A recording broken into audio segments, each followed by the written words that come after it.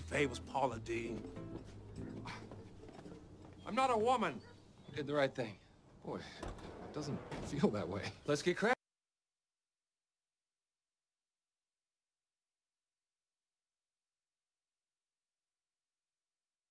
Not a man, but I'll just say...